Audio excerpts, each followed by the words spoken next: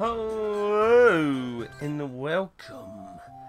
Today we're going to talk about Master of the Monster Lair. So, Master of the Monster Lair, which also goes by, let me double check here, just make sure, Dungeon Maker in Europe, and was published by Rising Star in Europe, as well as Master of the Monster Lair was published by Alice. But Master of the Monster Lair is a DS RPG with a heavy emphasis on farming and dungeon building. While this has RPG mechanics, farming's a part. Anyway, the story is about a young boy seeking his calling in life, but mistakenly finds a living shovel, because that's everyday occurrence, that binds to him, so he is given the dungeon digger job. Because, well, he's bound to it. He was originally sent to go find it, and he got bound to it, so kind of got stuck with the job. The main story events happen with the mayor, and the shopkeepers will give you some side quests as you progress lower into your dungeon. Wombs are used to build your dungeons, as you build places for them to sleep, eat, entertainment, and some related to elements, like giant fireball things might like, a room with a fireplace versus a room with a fountain, So you're basically essentially creating a little indoor motel for your little monster friends. But this ends up giving you a lot of control over the spawns, because the monsters mainly spawn in rooms. There are a few that spawn outside the rooms here and there, but you can see them on your map, so you get a lot of control how they spawn. And what the floor will give you a limit number of a type of monsters to spawn. Now, this control is needed due to needing to farm the gear, because you can control what types of monsters in different rooms, like giant fireball, or firing suits, armors, maybe things you'll find in like fireplace rooms, and like in the garden you'll find vegetable plant life things a lot of times, or things that eat vegetable type things. You have a number of things in there. So you get this control and how you farm gear and food from the drop rate. Now basically, you can encounter up to a group of 3 enemies, 2 or 1. Having 3 enemies, the last mob you kill has a 100% chance of dropping one of the loot items. 2, you get like a kind of a 50-ish, I'm not 100% sure, that's just an estimated opinion. And then 1%, not 1%, when you fight 1 enemy, you have a very low chance of them dropping something, but they could still drop something. And you will get the majority of your gear and food from doing this, and it is a necessity. Food is needed due to there is no normal level system. For a game that is an RPG, there is no normal level system. To grow, you must get stats from the meals you make. Now, each human character, which you'll end up with 2 human characters eventually, can eat 1 meal at the end of the day. A day system, basically, you start in the morning in town, you can purchase rooms and things, go into the dungeon, do your dungeon business. When you leave, it becomes later in the day, you can make a meal and then go sleep and start the process again. While most of the gear will be from farming, a few quests and dig blocks, there are a few dig blocks with unique rewards of gear and money in that. But there are a few quests that will give you special items. And some can last longer and others are more short term. You'll also get a pet slime who will make your party complete with you'll have 1 additional human join you and your pet slime who joins you. Now the slime, unlike the human characters, doesn't survive on meals, he doesn't eat food. Instead, he copies monsters' body parts. Now, this will give him stat gains, spells, and unique attacks and moves that he can do depending on the monster parts. Now, The important thing to convey here is when your monster learns a spell, it's a permanent thing he gets to keep. So even if you change to a new spell, you get to remember those. However, unique attacks do not get to be kept, and they will go away as you change parts that they'll associate with. But essentially, as long as you keep going with the better stats, essentially you're pretty much good. Certain parts can allow usage of equipment also, while other parts can't, so that's something to also keep in mind with your choice. Is that one stat gain in strength going to be worth better than the 10 points in attack he gets from the weapon he holds? Now, it would have been nice if there was kind of like a plus version of a lot of the items, as many of the items are many of the enemies and their items will repeat for many of the floors. A few get a few altered versions of them that have either new loot or a few with some of the old loot mixed in. But a lot of times, as you get deeper, you're going to fight a lot of familiar mobs, and the loot is old. So the gear is worthless, so it's our max sell. And if they don't have like any food or something really unique that's still useful, they'll pretty much just waste your time. I think if they introduced a system that upgraded gear or some of the food items as you were, depending on like how deep you are in the dungeon, you know, like a pig monster, which is a monster you get to fight since the very first floor down, 15 floors. It might have been nice to get like a slightly better version of his meat or something, which is the weakest type of meat in the game, food-wise. But that's just a slight opinion now. But this also brings up a problem that, to me, it really reminds me of Final Fantasy Legend of all things, or aka Saga 1 for the original Game Boy. Now, if you've never played Final Fantasy Legend, aka Saga 1, you had humans, mutants, which were called mystics in the Japanese version, and monsters in the original game. The sequel added robots, but that's not what's important. What's important here is the humans. Humans level up with a special stat item that you can find or buy. Now, something that was abusive in the original game was you actually got more by buying the lesser version of the item. The higher versions gave you more of the stat in one usage, but the price was usually way more than buying the weak version item. So a way to get really good stats was to get shitloads of gold, go way back to a starting area in the game that sells the old stat items, and just buy tons of those, use them all because you have limited inventory, and then stock again on them over and over again, and you would get more stats for a cheaper price in almost all cases than buying the high stat item that may give you like 5 in the stat, but it costed shitloads of money. And I feel like this is a similar problem in this game. Like, as I mentioned, the pig has one of the weakest meats in the game. It gives you strength with some of the meals that you make with it. However, you could, like, essentially go back to the first floor, make tons of rooms that have pigs usually be the thing that appears in them, and you could just, obviously at high levels, you'd be able to slaughter through crap loads of pigs really fast and get all kinds of meat, and you could just pass several days and get tons of weak improvements of strength all at one go, as opposed to spending a lot of time trying to make more complicated meals where you need more types of food from more different enemies.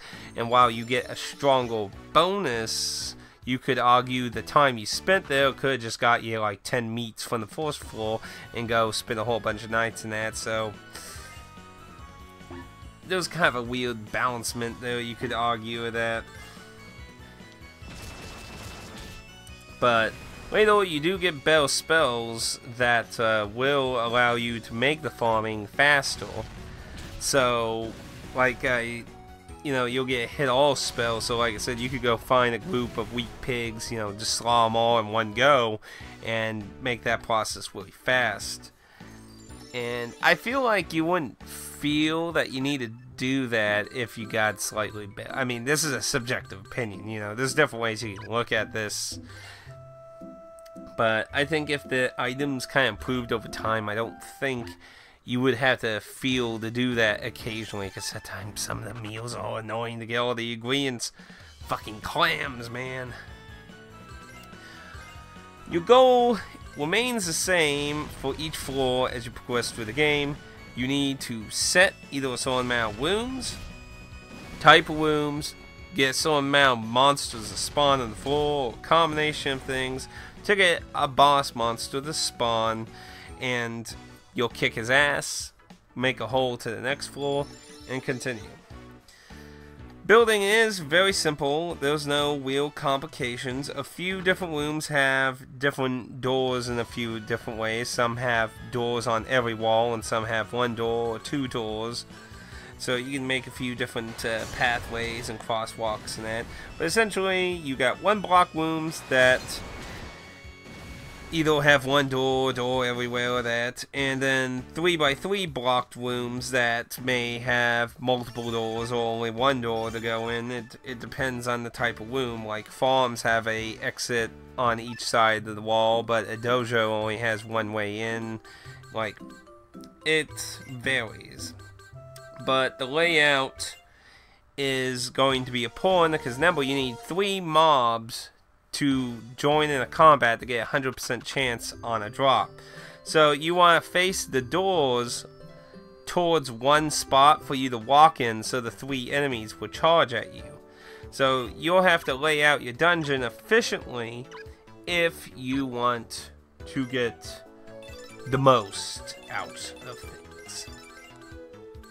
There is an elemental system, because as I mentioned, there were elemental rooms. But to be honest, it really was almost a non-existent thing to me in my playthrough. Fire or not, it really reminds me of, what was that FromSoft game on the 360? I can't remember. It's basically where the elements are weak to each other. Fire and ice hurt each other, and there are a few items that say water or ice, and I'm not sure if that's a translation error, because all the magic, I believe, is ice, and certain items will tell you, like, protection against water or that, so I'm not sure if that was a translation issue, because I don't remember any magic being water. But fire and ice hurt each other, so they're each other's weakness, and the light is for undead creatures, so there's nothing really complicated, and it's almost a non-existent thing in the game for most. There's only a few floors that are pure one element here and there, so it's not a very common roadblock. Basically, as long as you're not using their element against them, you're pretty much fine. Now, the story is very basic. Obviously, I'm talking about the American Atlas localization. I can't comment on the Rising Star localization of the European version, but I feel it was mostly cut and dry. Most jokes felt like a big miss to me, but this is a child-friendly game. There's no perverted or inappropriate lines, so if you're looking for something more for your kid, there's nothing inappropriate in here. Music, you interestingly get some music unlocked that you can play when you're doing your dungeon building, but most of it doesn't really stand out to me. But it is nice that you can pick, from a few songs, so you can change it up and not listen to the same dungeon theme over and over and over again. Though it's a bit of a shame you can't change the battle theme, because, a lot of times you'll be going in and out of combat again, so, you might have, like, 10 seconds between one battle to another battle, so a lot of times it also seems kind of pointless at the same time. The art isn't anything mind-blowing, and as mentioned before, enemies do get reskinned, reused, and keep appearing as you go deeper. so I wouldn't expect anything too amazing there.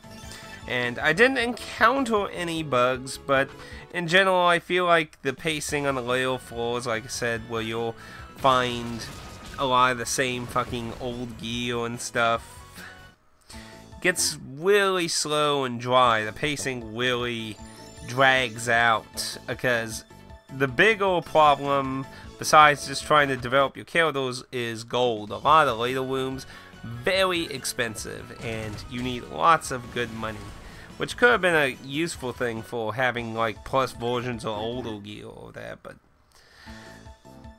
there was also a post game to the original story after the credits where you can keep going deeper in the dungeon.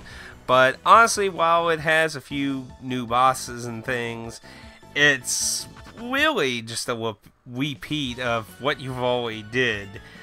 I mean, it is more story, but I'll get into that with spoilers. So the price range, if you're looking for a complete version of this game, you're probably looking at about $20+. But if you don't care about a loose cart, as this is a original DS cart, it can be about as low as $5 in America, at least. GameStop has it for $4.99. There are people on Amazon selling it for $4.99, and higher, obviously, with cases, artwork, and all that stuff. And there is no digital version of this game, so physical or, you know, legitimate copies, physical is your only choice. Would I recommend this game? This is an excellent game if you're looking for something to eat up a little of your time. You can save anywhere. Basically, as long as you're not talking to anyone, you can save anywhere. You can save in the middle of your dungeon, you can save in the middle of town. It's a great game for portability, pulling out during breaks to use a few minutes and such. So it's good for a quick being able to save and put away. That it's not a mind-blowing game, as I said. It doesn't have anything too unique or anything, but it is a bit different from the norm with Japanese RPGs, with no level system and having to use items to improve your characters with their equipment. But if you're gonna sit for long sessions, it's probably gonna get old real fast. I would recommend it in short bursts personally. This was one of the games I played while on breaks at work, and it worked out just fine for that. I beat the whole thing's original storyline that way. So, if you're looking for something for short bursts, I think it is a game that can cure your ails there. Should it replace you playing Persona 5 or Nier Automata? No. Shouldn't replace that. But it's a pretty cheap game to get loose, so obviously it's not $60 for that, so there's that going for it too. So, those are my recommendations. I did enjoy it overall. So, at this point, let's go into spoilers. Not that there's really much to talk about there. I mean, like I said, the story is pretty dry, at least in the Atlas version, with a few moments that were a little gigglish. But the Shovel's an idiot. The main character is probably one of the most, I don't even know, like, soulless type Japanese RPG heroes I've ever seen in a long time. And the female companion is like in denial, like in a weird denial, but I like you and want to marry you in the future kind of thing. Like, there's a scene near the end that's actually funny to me where she's like, let's have a family meeting, and then he's like, but we're not a family, and then she's like, oh, but if we get married then we'll be a family, and then he's like, but essentially you'll have different crises that will affect the town, or the mayor will have stupid ideas to make money to send you on, and eventually you'll get to a point where the demon prince decides he wants to use your dungeon as his basis of world domination for the world. Then you kick his ass, quits happen, and then his father is pissed that you killed his son, and he decides he's gonna destroy the entire fucking world because of it. So you build your dungeon even deeper to get to him and kick his ass, and there you go. That's so, you know, nothing mind-blowing or complicated, not like some giant trying to solve the inner, deeper meaning of Kingdom Hearts convoluted what the fuck is going on now. It's just very simple, basic. If it had some better artwork and some good music to go with it, I think it'd probably be a vastly more memorable title, but it works, it functions, and it's not broken or anything. So, like I said, it's good for trips, short bursts, and things. But I wouldn't say it's going to replace, like, I'm going to sit down and play it for 5 hours straight. But I do recommend checking it out if you have original DS. It's cheap enough, like I said. So, if you feel like you want something unique and nice or new, or just something interesting, please feel free to leave a like. And if you think this slog of a review showed you nothing, feel free to leave a dislike. Thank you for joining. Until next time on the Proving Grounds, to the lose.